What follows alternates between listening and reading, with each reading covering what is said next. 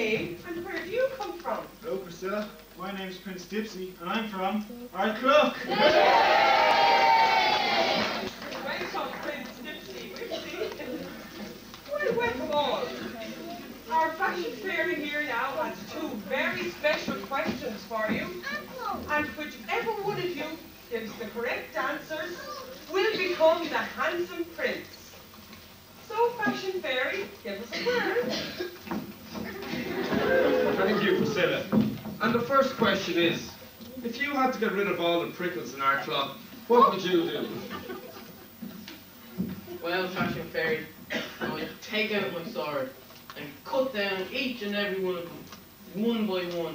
Then I'd use my magic powers, turn them all into fairy bubbles, so they'll be blown away. Very good, very good. Prince Paul, what would you do? Well, fashion fairy, I would have a bring and buy prickle sale in the club at Ardclough and put all the Ardclough prickles in a big box, send them up to Zoll there and meet all the other prickles up there. If you had to get rid of all the prickles in Ardclough, what would you do? Well, fashion fairy, I'd wrap them all up onto a big slur and I'd drive them into the back of a cow oven. And the second question is, the princess has fallen asleep again on a night out. What would you do? Well, fashion fairy, I would buy her her very own cloud. I would sit on it with her, and we'd float away forever in a blissful slumber. And I'd be the only one that would have her number. Prince Paul, what would you do? Well, fashion fairy, I'd tickle her. I'd tickle her fingers, tickle her toes, tickle her elbows and her cute little nose. Finally, Prince number 3. Sleeping Beauty has fallen asleep again. What would you do on your date? Well, fashion fairy, obviously she'd be at a kill match if she fell asleep in the first place, right? So I'd take her down the road to Ardclough to hang out with some royal folk and some sexy jocks. Very good. Well, fashion fairy, I can't make up my mind. Which of these handsome hunks will become the handsome prince? None, I'm afraid, Priscilla. Why ever not? Because none of them ever said they'd kiss her. Oh, this is terrible.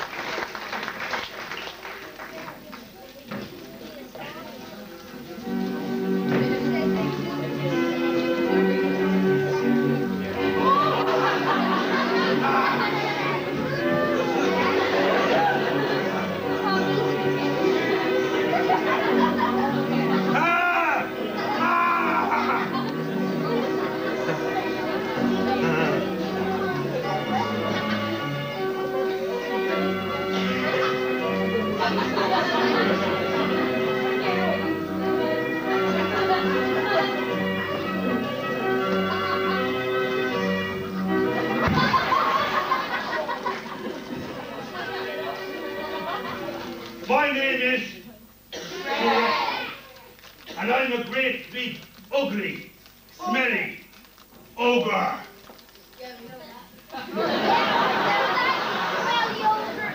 I live in a swamp. It's called Ardclough. People are always asking me for favour. They do. Every day when I'm going around in my van, they want me to fix everything. They do.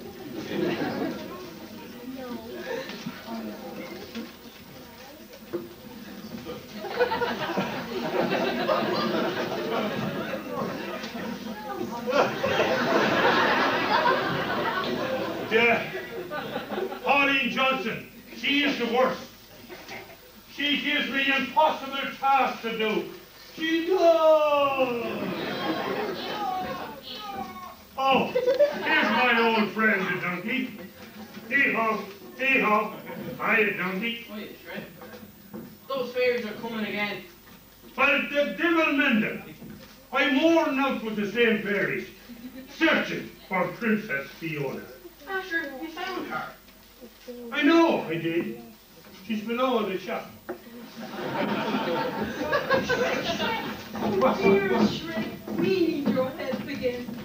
That wicked witch from Salvage has put a spell on our Princess Rosanna. She cannot be woken.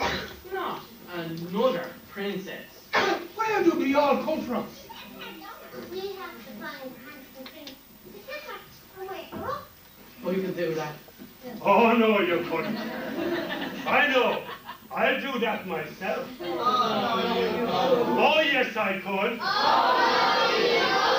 Oh, yes, I could. Oh, yes, I could.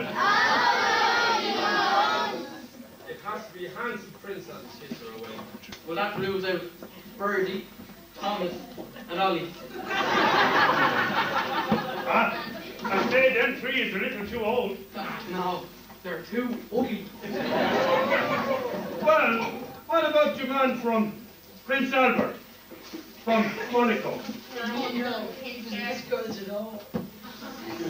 And how about Harry then? No, he's still on the beer. Well, what about William? Yes, he too. Well now, when last heard of, he was off skiing in Switzerland. That's amazing.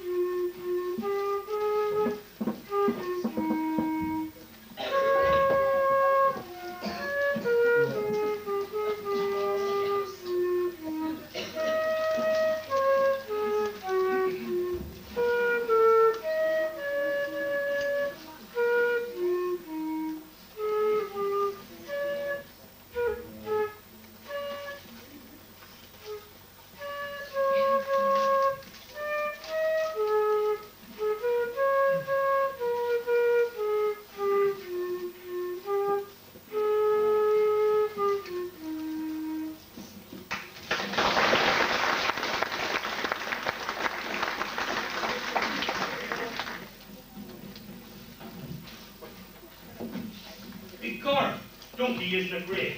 Look at those beautiful mountains. Glorious. Hey, it's not flying fair down there.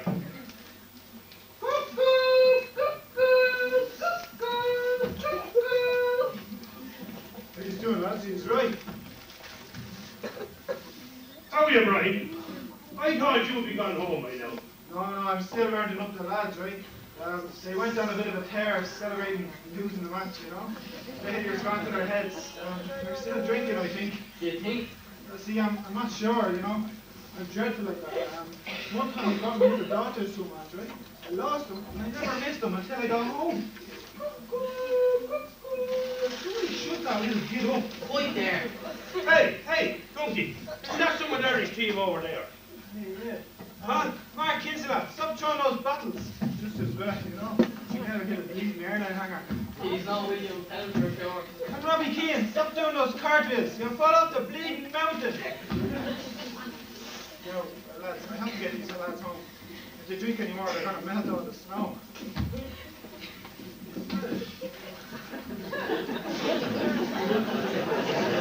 Look, Ray. Hey, come here. You're not getting off that light. Have you seen a handsome prince anywhere? Because we have to wake up Sleeping Beauty. There aren't too many princes in Ardclough thing, you know, we? Somebody should go wake up Sleeping Beauty, or somebody should go wake up Daniel Duff. He's another Sleeping Beauty. Right, see you, right? There's your result.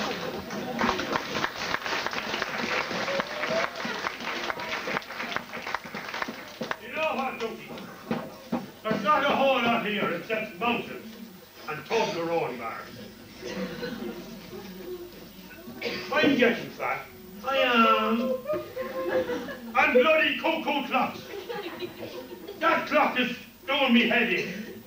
There's nothing around here only Brian Kerr and Liam Lawler, and he's sticking his money in the bank. No, I tell you, it's off to India for us. That's where we head for. There's lovely princess out there, so we'll give it a lash. Oh, and look.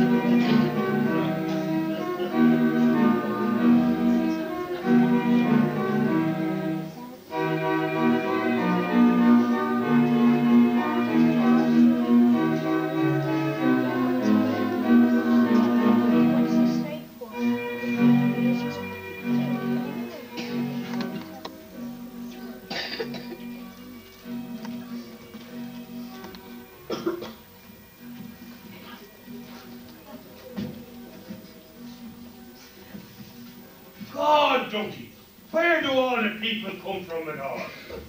And look at all those sick people sitting down there. I think they all have measles. Measles? Yeah, all those red spots. Now, Dunky, look at it. Don't be mocking the people's religion. I wasn't. And all those young ones out there with tea towels on their head. Now, Dunky.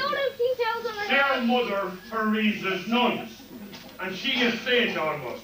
Oh my God. Hey, young one. We're looking for a handsome prince. Sure, Joe. You haven't seen one. Correct. But have you? As I said, no. But if I did, well, let's just say I'd be keeping for myself.